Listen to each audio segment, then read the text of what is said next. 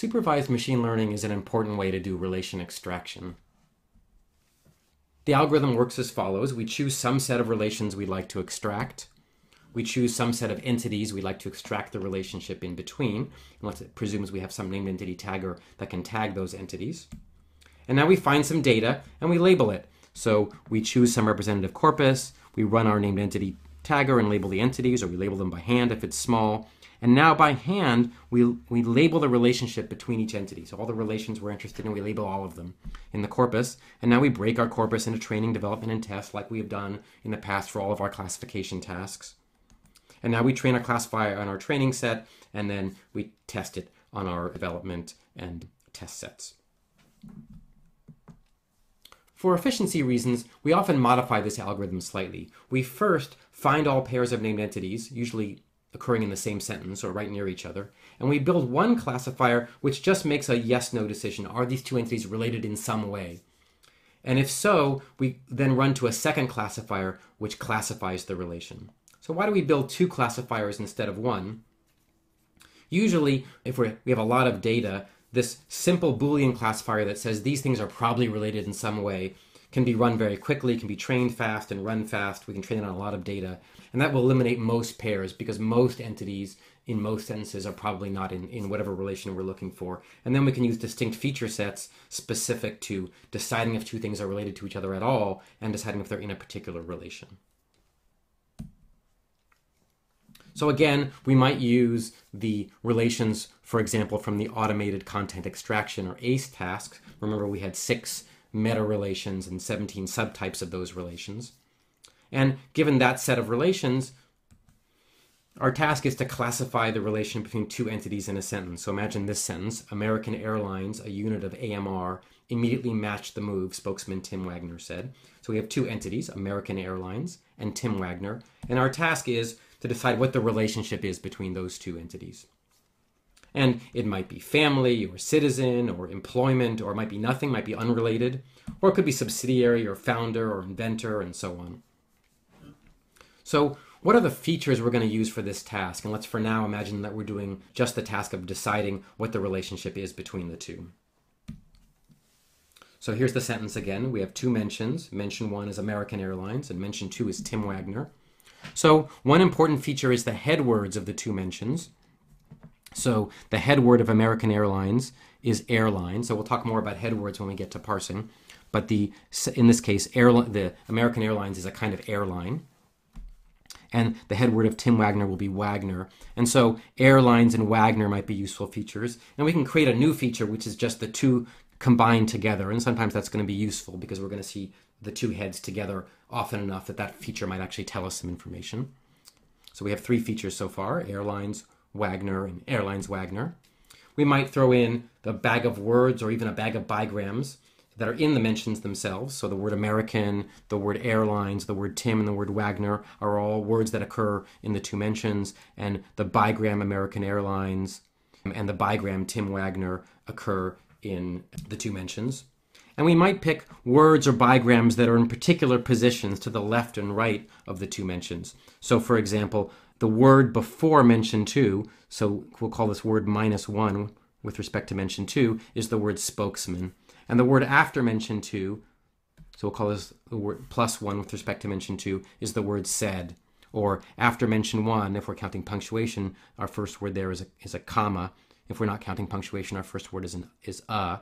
And the word before American Airlines is nil. There's no word before American Airlines. So we can have these words that are specific at specific positions before and after each mention. And we can have the words that are in between the two mentions. So for example, this between region, so a unit of AMR immediately matched the move spokesman between American Airlines and Tim Wagner. We can throw in a bag of those words. So AMR, of, immediately, and all this sort of thing. Or, in fact, if we have enough compute power, we can throw in bags of bigrams as well. So all pairs of words between the two entities. We've already said that named entity type, very important for relation extraction. So I want to know that the first entity is an organization. So American Airlines, an organization. The second mention, Tim Wagner, is a person. And I might create a new feature just by concatenating those two together. So a new feature called org person, which is the concatenation of the two named entity types, or a feature whose value is org person. And then we might add what's called the entity level of the two mentions. So the entity level is whether an entity is a name, a nominal, or a pronoun. And very often what we have is names, but we also get nominals and pronouns acting as named entities. So these two are both names. So American Airlines is a name and Tim Wagner is a name. But if they were instead it or he, then we would call this a pronoun. And if it was a nominal like the company, so not a proper noun, then we would call that nominal. So again, another feature we can use for each of the two mentions. And then we haven't talked yet about parsing, but we can use lots of features related to the parse. Once we parse the sentence, we can extract lots of useful parse features. And just to give you the intuition without going into the details of parsing, we could extract what's called a syntactic chunk sequence or a base chunk sequence. So there's a couple of noun phrases followed by a preposition phrase. So here we have a noun phrase and a noun phrase and a preposition phrase and a verb phrase and a noun phrase and so on. So this sequence of syntactic chunks, we can actually run a parser and then flatten out the parse into what's called a constituent pass, and we'll talk about how these work later, but basically this is saying that we see the parse has a noun phrase whose parent is a noun phrase, whose parent is a sentence, whose parent is another sentence, and so on. So it's a way of taking a complex parse tree and flattening it out.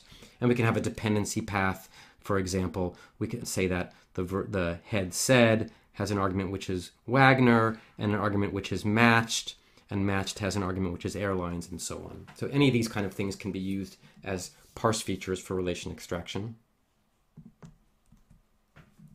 And finally, we can use gazetteer and trigger word features. So a trigger word is just a list of terms that might be useful in this particular domain. So for example, kinship terms are obviously useful for deciding if we have the family relation. So a word like parent or wife or husband or grandparent are obviously words that are going to help in finding a family relation. And we can get these from online databases like the Wordnet Thesaurus or other places.